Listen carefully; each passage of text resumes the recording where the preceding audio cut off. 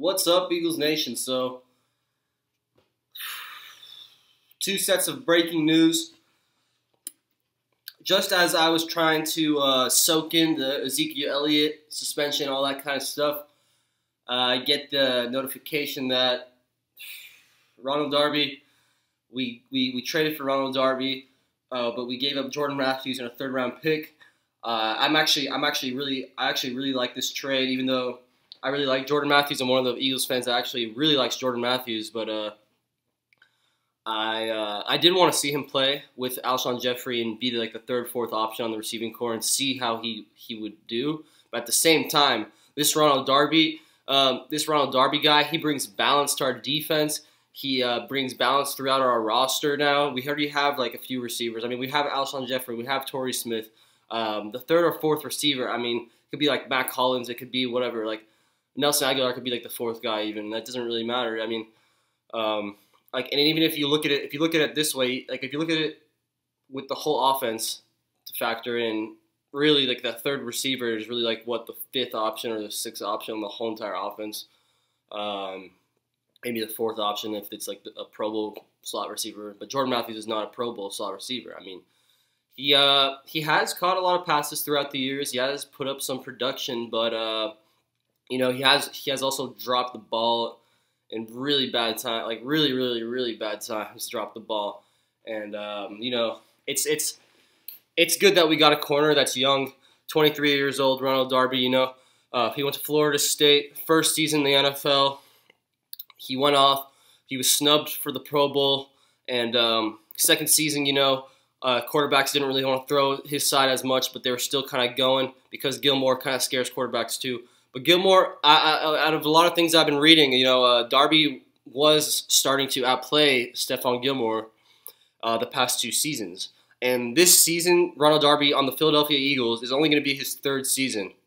And so you add the fact that look at the Bills' safeties and then look at the Eagles' safeties, and then you add Darby with the Eagles' safeties, and then you add Mills, and then you have Sidney coming back. So we got three guys right there that are young corners that are already better than Nolan Carroll and McKelvin, and they're younger than both of them. So, and then you just add Rasul Douglas, who's growing. He still has a lot to learn. So, I mean, we have a lot of young guys. In the next, 2 to 3 years, we can have some mature corners that know what the fuck they're doing, that are able to just shut down people consistently, and that are able to know what's coming to them when they play NFC East opponents. This is the NFC East. It's not like any other division.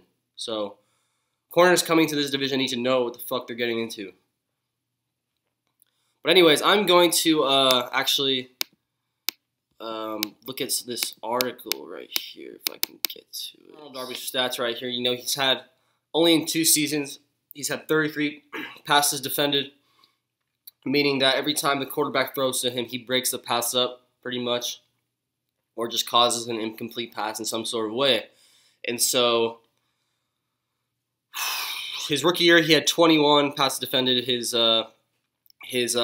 year after that, he only had 12 passes defended, and you can't get too overwhelmed by that number just because quarterbacks are going to be watching that tape after his 2015 campaign, and they're going to be like, okay, we cannot go to this guy's side as more. He's a warrior at cornerback. He fights at cornerback. He's scrappy. He gets to the ball. So quarterbacks probably didn't want to throw to him as much the year after that. He was still overtaking Gilmore as the corner on their team. Maybe that's why they were comfortable with not re-signing him. Who knows? Maybe it was just money. But it's kind of weird that they got rid of him too. Like on their side, honestly, it's worse that they got rid of him than we got Jordan Matthews because we already have a few receivers ahead of Jordan Matthews. I don't even know who they have ahead of him at corner.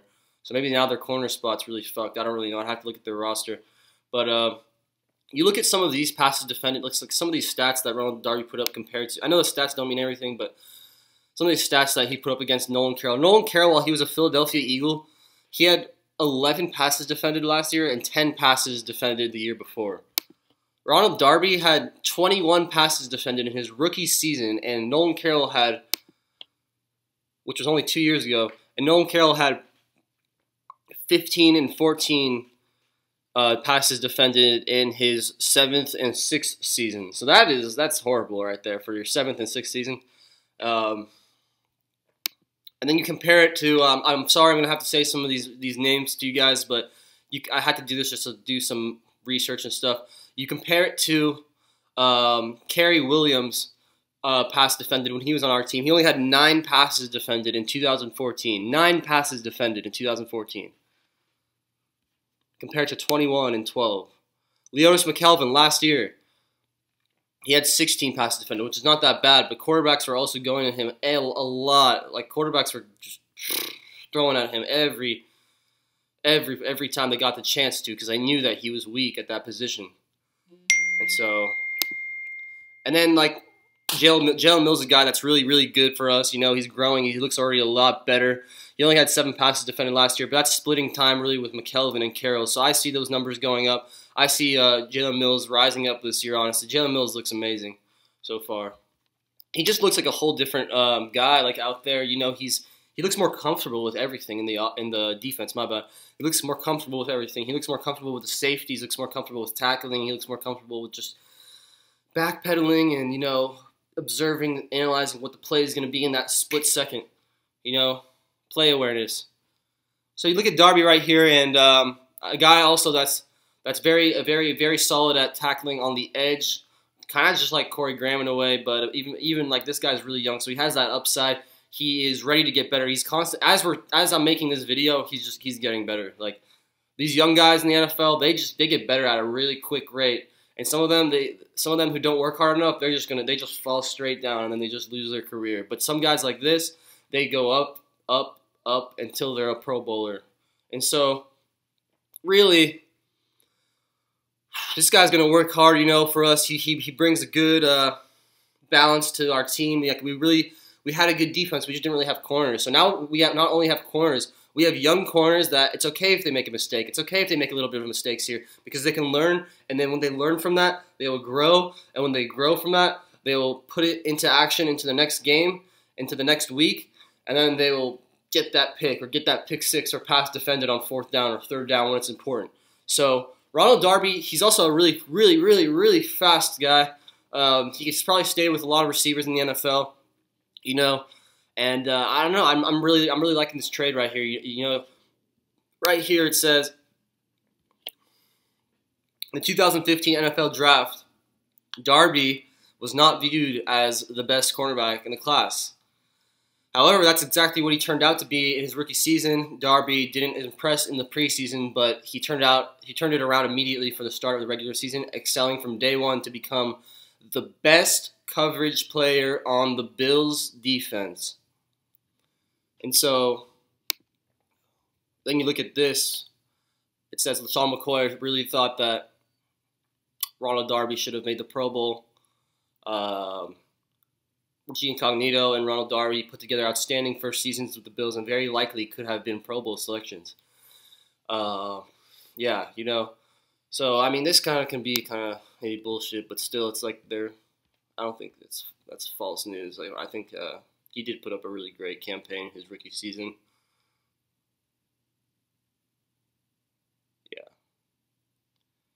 So yeah, Howie Roseman met the media at the NovaCare complex. Most of you probably saw. Yeah.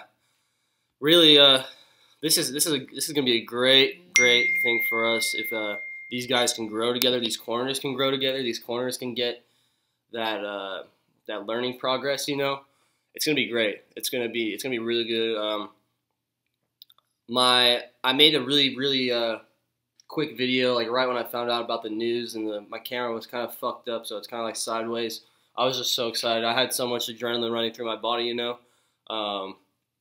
Really, like I had more adrenaline from the Ezekiel Elliott thing, and then once I found out that news, it just filtered into like my reaction about the Jordan Matthews thing. And when I look back at it, I'm actually I kind of miss Jordan Matthews already, but at the same time, just looking at our corners the past few seasons and even looking at our receivers the past few seasons, there's no way this move I think can be bad for us in the long run.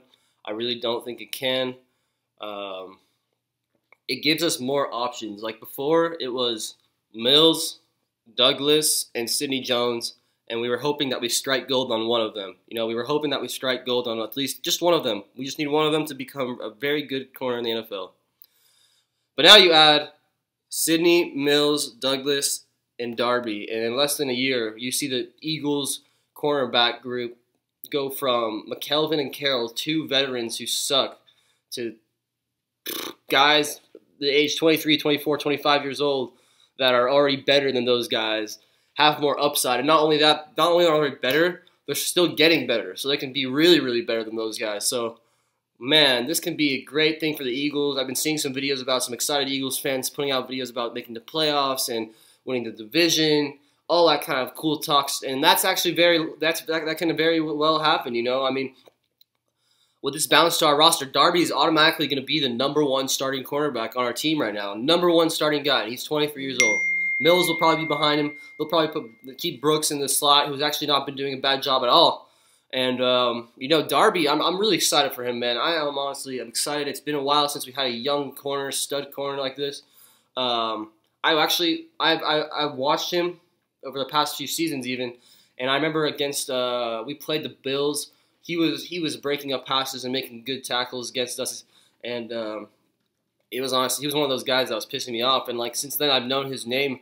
His name has stuck in my head. I mean, I'm an NFL fan too, so I just look around the league and like to look at different players and their stats and how they do, and just watch like Red Zone and watch like the different teams and stuff. So I've known Darby for a good amount of time, and like when I hear his name, I think like.